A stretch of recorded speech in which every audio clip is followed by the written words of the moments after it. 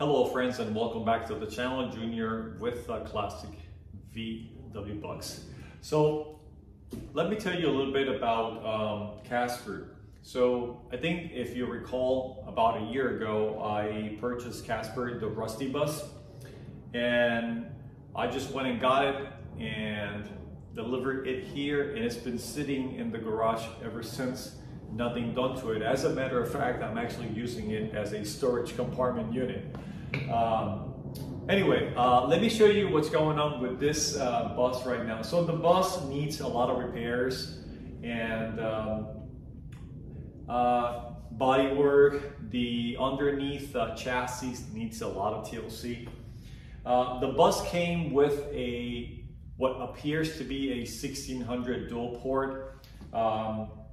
My assumption is that at some point that was a engine that was installed into a Autostick car because of the type of oil pump that it has and the pipes that are coming out of it, and they are actually looped so that it can be functional. So it is my assumption that at some point that engine was actually installed into a Buck, and they converted it to a manual stick, which that can be done like that.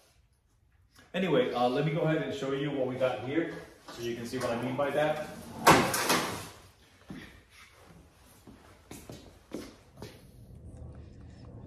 So this is the engine that came with Casper, the Rusty Bus, and as you can see here, down below the crankshaft pulley, you can see pipes that are coming out. So you got your supply and your return pipes. If you look up here, they were looped into one connection to make it functional. So my assumption is that at some point, this engine came out of a Autostick car and it was converted to a manual transmission.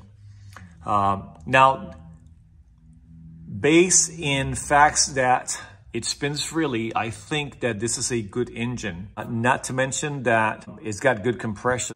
It's only missing the generator, and also it's missing the carburetor. No big deal. That can be replaced, and perhaps maybe I can give it a start up try and see if it runs. Also, one of the good things that I have noticed about this engine, it has been sitting here for quite some time now, almost a year. No oil leaks from it. That's a good sign. So my intents are to remove the engine and install whatever missing parts we are lacking right now and give it a start and run it. And eventually I may be able to remove that oil pump and swap it for one that has a flat cam in it. And perhaps maybe I can reinstall it back here and reuse it. I don't know.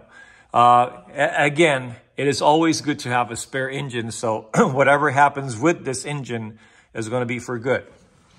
Okay, so now let's look over here. This engine that you see here. What's going on with this engine? So this engine here, I purchased it locally about one town away from where I live. The story behind the engine is that the engine came off of a 1971 Super Beetle that I actually saw when I went to purchase it. And they drove the car from German Village all the way to Pataskala, Ohio. They drove it a couple of times around. They learned that it was leaking oils, and instead of just fixing the oil leaks, they took the engine out and swapped it for a turnkey brand new engine that they purchased and had it delivered to their home and swapped it. Okay, the engine is complete. I know it's leaking oil. It was pretty filthy and dirty when I got it, so I power washed it and I got most of the excess gump that was in it out so that I could at least, you know, fiddle with it until I decide what I really want to do with this engine. In the process, I knew that there was a broken stud right here, and I went to remove the stud as I would normally do, where you will basically, punch the center of the broken stud with a center punch. That will be your starting guide point, and then you drill it out, you retap it, and you're done. But for my lock, this time I had an issue. No matter how many times I tried to drill through that stud, it was just giving me a fight. It was pretty feisty, to the point that the drill bit ended up slipping to the side more than what I would want it to. And it actually ended up making a bigger hole than what I needed. And still, that piece of stud did not want to come out. So if you look very close here at the bottom right there, I had to drill right under the stud to make some room, where then I was able to take a small chisel and chisel it out by pounding it a couple of times. And I can show you the remnants of it here in a minute. But I had a couple of options to fix this, and eventually I will fix this head. I will, because I have a brand new welder machine that I can use to TIG weld aluminum. But right now, I am running short in argon. I don't have argon. And then I thought about doing something else, something called Alumi-Rod bracing, which you have to heat the aluminum to 730 degrees Fahrenheit and then kind of like brace it as you would normally solder copper. And I think that would work because it has a tensile strength of 40,000. But it's so cold in here. There's so many other pieces attached to this engine. And aluminum is pretty good at dissipating heat. So I was not lucky enough to be able to heat this up, even though I had a heat gun applying heat on one end and I had a torch on the other side, just a regular mini torch that you can purchase, at the hardware store. Maybe if I would have had a bigger torch or maybe oxyacetylene, I think that would have, worked for me. But I'm really impatient sometimes about certain things, and I just wanted to get it done. Again, the plan is to correct all of the oil leaks in this engine. But here's the thing, if I'm going to correct all of the oil leaks and I am going to open this engine, I am going to do an upgrade, if that makes sense. But that's more food for thought for near future projects coming. It's always good to have a spare engine. So this probably may just become my spare engine. Who knows? Anyway, what did I end up doing? So I had some Permatex that it's called liquid metal. And what I did, I filled that cavity right there with that. That is rated up to 4,500 PSI. There is no way that we will torque this to more than 20 pounds. So that should work for me. So that being said, now that I have filled that up and it's been more than 24 hours, my next step is to go ahead and drill this out and tap it and fix it. I also entertained the idea at some point of using a helicoil, which I purchased a whole kit to do a helicoil repair using an M8 helicoil, which actually the body of the helicoil would mostly cover most of the opening of the hole, but I still had about that much, maybe about an eighth up on top of that and maybe another eighth down here. And I didn't feel like doing that. I also contemplated the option to run a longer stud and in the back inserted a nut, and then had the nut actually support that. Meanwhile, until I just get it started, install into the band and just use it meanwhile until I repair some of the rust all of the rust that it's over around the body, and then take it out and do that. But that didn't work because I did not have enough room to insert the nut. I ground a little bit off of one of the nuts that I had, and I could still get it in there, but it was not perfectly aligned. In order for it to actually work for me, I would have to drill a bigger hole, and I didn't want to go that route. In the near future, I should be able to chisel out or remove whatever Permatex I have here and clean it up really nice once I remove the head. Take this head, clean it up really nice, heat it up well, and then fill that up, that gap right there with aluminum and retread it as it should, if that makes sense. Okay, so what we're gonna do next is I'm gonna go ahead and grab my gasket that I have here that I will also be replacing for a new one. And I'm going to mark this here with it to make sure that I am properly aligned right there. As you see that right there, I'm going to align that. I'm going to trace this hole here with a Sharpie, and then I'm going to punch that in the center to have a starting guide. I'm going to drill that Permatex and tread it. That's what we're going to do next.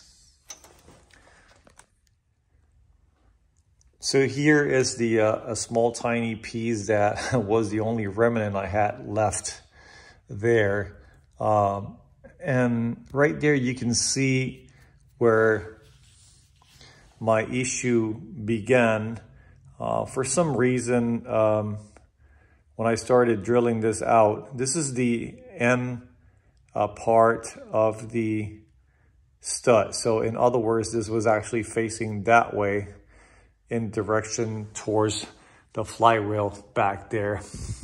And I did start it in the right place. I started right in, right on the center, but again, it just somehow it kept slipping to the side until it ended up coming out mostly through the side of the stud in the back. So this is the section that was facing back right behind here. But anyway, the damage is now there. It's done deal, right? It's damage is there. So now we just got to work with what we have right now. So we're going to make this right. So what I'm doing is I'm using this gasket here, which is a used gasket, to align my center mark. As you can see, I already have placed a tiny mark right there in the center. I'm going to use a small drill bit as a pilot, and then I will use the right tap to tap it to 8 millimeters. Okay, let's do that now. So we're gonna get started right here. And again, I'm gonna try to get this started with a small drill bit.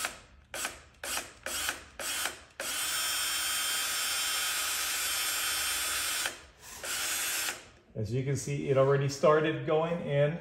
So the next thing is to make sure that I am staying in alignment.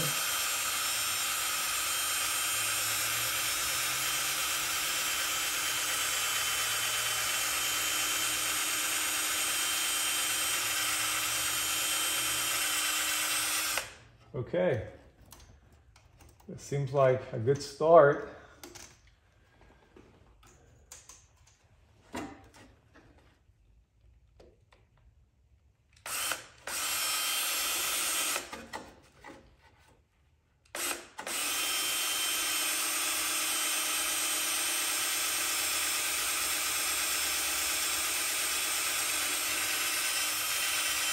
Okay, that went all the way through.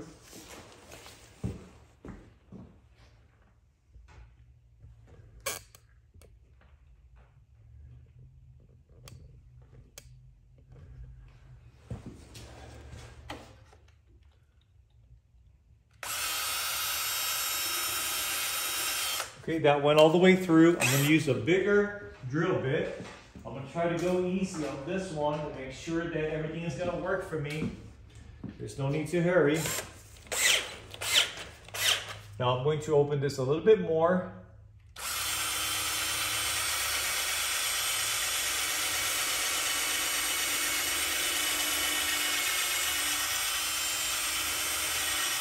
Okay, that's a good start there.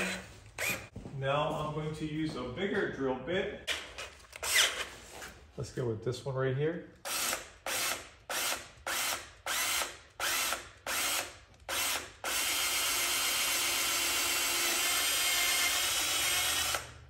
So that go all the way through. So far so good. And then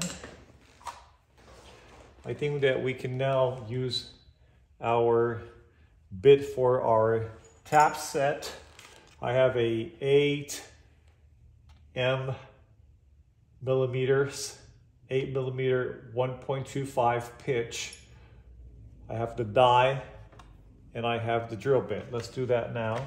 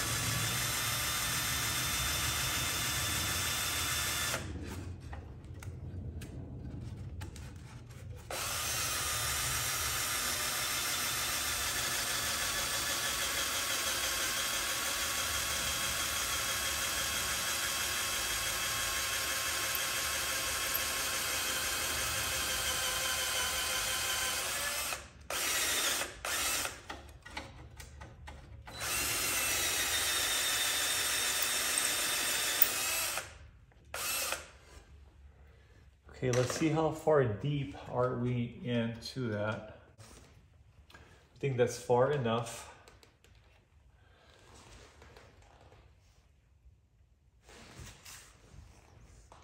Oh yeah. And I'm going to show you the stud I'm going to be using. So I'm going to be using this stud right here. And if I measure that against that right there, oh, that's plenty right there. If you can see this here, that is way plenty more than what I need. And I only need to get this far right there. That's how far I need to get. So what we're gonna do next is, I am going to use the tap piece to tread that opening. I'm going to use a small crescent wrench. I'm going to go slowly, few steps, few turns in, step back, a few turns in. Let's see.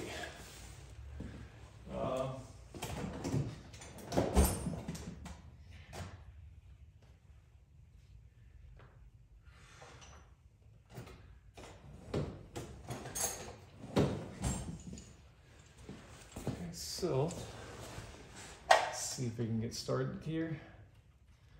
And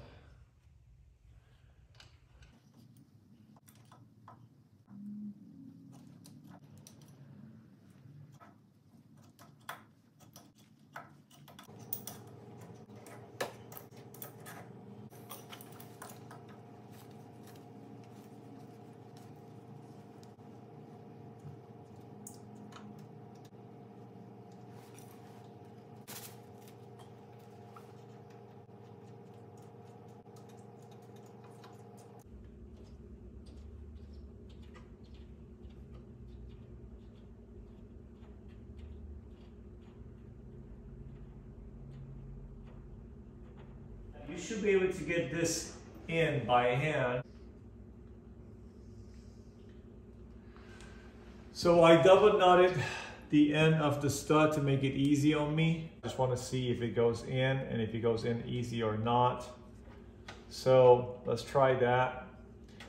If you find that as you're threading this in, it's giving you resistance, then the threads are cross-threaded, something is wrong. Okay, so that looks like it's pretty sturdy. I don't see that there would be a problem with that. This is a temp fix. So let's see how it actually works. It's not gonna be a permanent fix.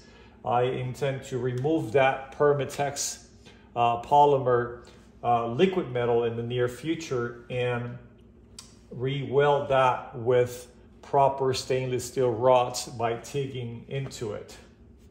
But it will be much easier when the head is out and I can preheat it in an oven. I am pretty certain that when I TIG weld it, it's going to be very solid. So I don't really see a need for me to do something else at this moment. So what I'm gonna do is I'm going to test fit this with the stud in there. I'm gonna test fit the exhaust that I intend to use for it. And see if the stud is properly centered. So I'm gonna go ahead and grab my exhaust and test fit it against what I have right now. Let's see what happens next. Okay, so what do we have here? Let's get this started. Let's see.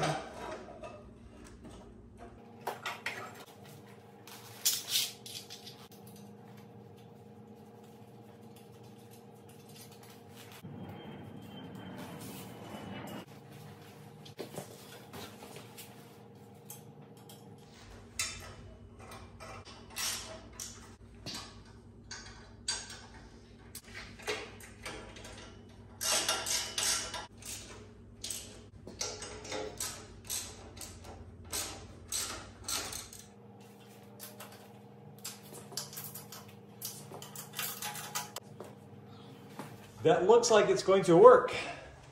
It's pretty good. I will have to remove it. I was just testing the fitment and alignment on it, and it looks like it's going to work. What I will do next is I will remove it and install a couple of gaskets and torque it to the right spec. But before I do that, there's something I have to do that I will share with you in the next video. So anyway, I just wanted to share with you a quick fix that I did with this engine and the stud that was broken in it. There are times where you just gotta be creative and come up with some of the quick solutions that you can find out there until you find a permanent remedy. Remember and keep in mind, just be fair with your comments about what I just did here. This is a temp fix. I just want to start the engine, see what it sounds like. Eventually, I will remove it back out from Casper, the Rusty Bus, and overhaul it because I want no leaks in this engine. I used the Permatex 4500 PSI liquid metal to fix that on a temp basis. And I re-drilled it and I tapped it. I think the key here is to actually wait the amount of time that they recommend or more. They stated to wait 24 hours before you did anything to it. I waited longer than that, so I waited more than 24 hours. Keep that in mind. I'm not completely retired from restoring Volkswagen. I just haven't had much time to spend with my toys, my Volkswagens.